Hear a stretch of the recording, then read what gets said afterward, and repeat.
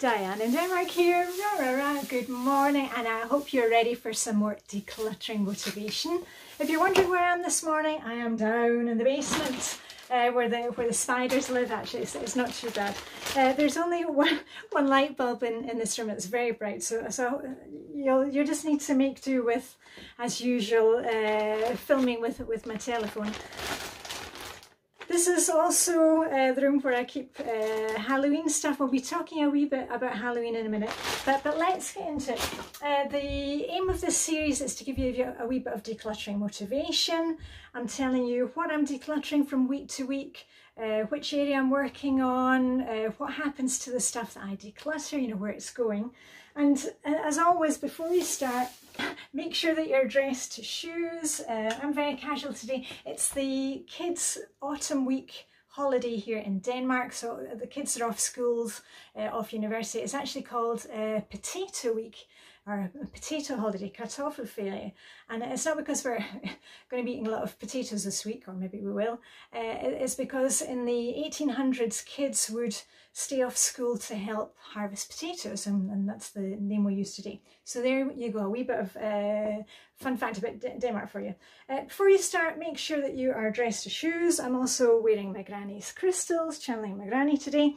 And set a timer. If you're new to decluttering, please set a timer, because hands up if you've been there, done that, you kind of think, oh right, okay, now I'm going to declutter, and you pull everything out of the drawers and the cupboards, and about 3 hours later you're sitting on the floor crying, thinking, why did I start this? So just set it for 15 minutes, and then, you know, take a break. So only do as much as you can manage in 15 minutes, and then take a break, and then you can get on with something else. And I'm working this week on Flylady Zone 3. It's my Who Go Home control journal. Flylady Zone 3 is the bathroom, you know, the main bathroom plus one other room. Your one other room, perhaps you want to work on a guest bedroom, garden shed, the garage, help the kids with their rooms, you know, and you know what, don't worry about having to be in a certain zone. Just declutter. Just set your timer and go declutter something. So I tell you what, I've been decluttering since last week. Last week we were in the kitchen, and there wasn't really much in the kitchen, but we keep extra kitchen items down here in the basement. And some of you may know, my son has now got his own apartment, and we had been keeping things for him, you know, whether he needed it for his apartment. There were a few items he said no, he didn't want those, and now we're handing those on. And I also found this, which is salad spinner. It's just taking up too much space, and to be honest, I'm just as quick using a clean tea towel to spin my salad. So that's, along with the other kitchen stuff, that will go to our, we've got a refugee centre quite close to us, and they take any kind of donations, linens, towels, knickknacks, household, you know, wares, any of those things. So I'm not going to show you them all here, but that's kitchen stuff. Oh, there were also some of my son's, you know, he had more books and games, which we put, I put them in a group. I'm a member of a ladies group, and I put them in there and said, you know, if anybody wanted them, you know, we're giving them away for free. And I told you last week there was a lady who came and took lots of books. Well, this week, one of my friends, Grania, she came to pick up some stuff. Look at that, she gave me some pack tea bags in return. So declutter and, you know, give things away, and look, you get nice things back. And I'll tell you what some of the items were, and I'll see if I can put a picture here. They were ice cube trays of Lego men, and the other one was Han Solo in the carbonite, you know, in the ice.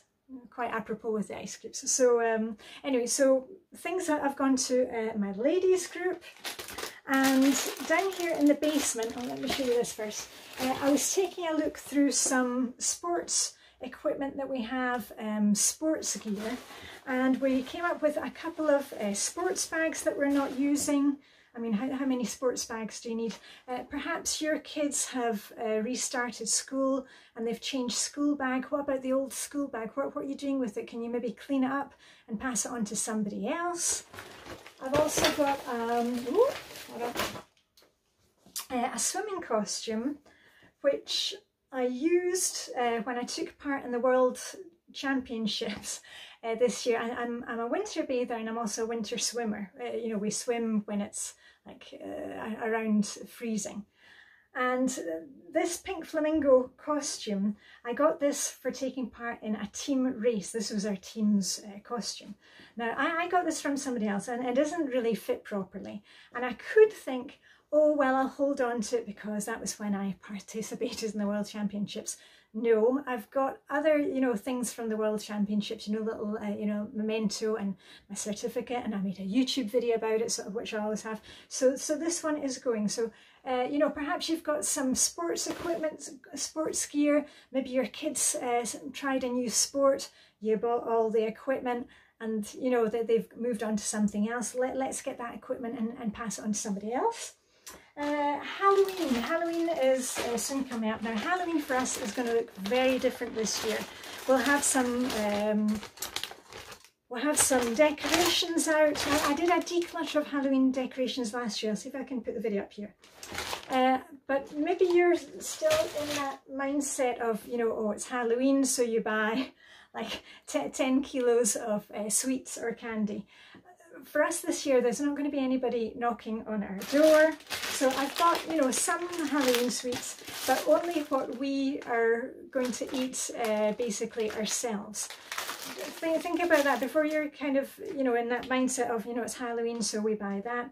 Think about it. Will that just end up as clutter? You know, after Halloween, will you be thinking, you know, what am I going to do with this stuff? So also the decluttering process is about, you know, stopping things from coming into your house, just being aware of what you've got in all your boxes and your cupboards. What about costumes? We have a box here of dressing up stuff, and for those of you who know Doctor Who, you know what these are. We're not keeping these. We've kept our Daleks and all the fun things like that, but these are going. What about your kids' costumes? Have they grown out of them? Can you pass them on to somebody else? And any kind of little toys that come your way. We've got a few kind of free sets with things.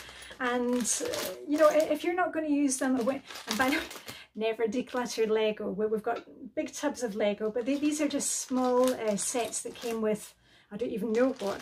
If you're not going to use the games and toys, please pass them on to, you know, local charity shop. We have quite a lot of places where you can do a kind of public swap thing.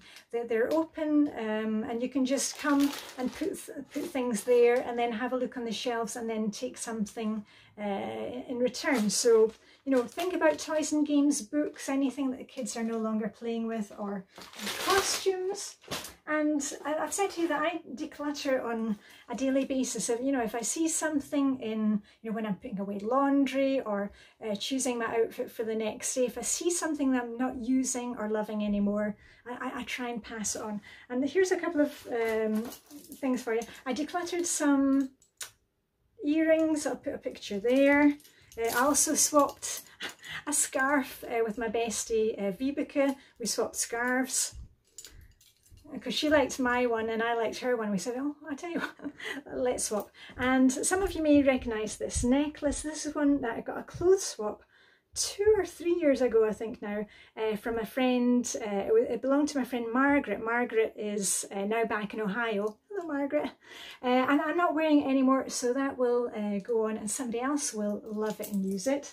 And now these belong to also, like my crystals, to my granny. These are my granny's hankies.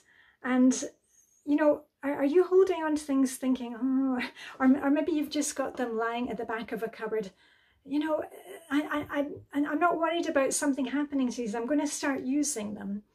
And, you know, think about my granny. And it's not the only memory I have of my granny. I've got plenty of good memories from my granny. So, you know, if there's something that you can use, or maybe you can get it displayed, that's great. But, you know, don't have things just kind of getting crushed in the bottom of a box because you're hanging on to it just because. Oh, and one more thing that I have decluttered this week. Our cooking apple tree has been dropping apples by the dozen, so I have given away bags and bags apples to friends at any time somebody's coming by to pick up something. I put a bag of apples as well. So you know, maybe you've got a lot of produce, you know, I don't know, plums, pears, whatever it is, or eggs that you can't use from your chickens. Let's just pass it on to somebody who can use it and enjoy it. So on that note, I'm going to get back to my decluttering, get back to the family, get back to potato week, and I'll just grab my pom-poms and give you a wee rah-rah-rah to send you on your merry way. So anyway, live long and prosper. May the decluttering hook be with you, and I'll see you very soon. Are you ready? Okay, rah, rah, rah.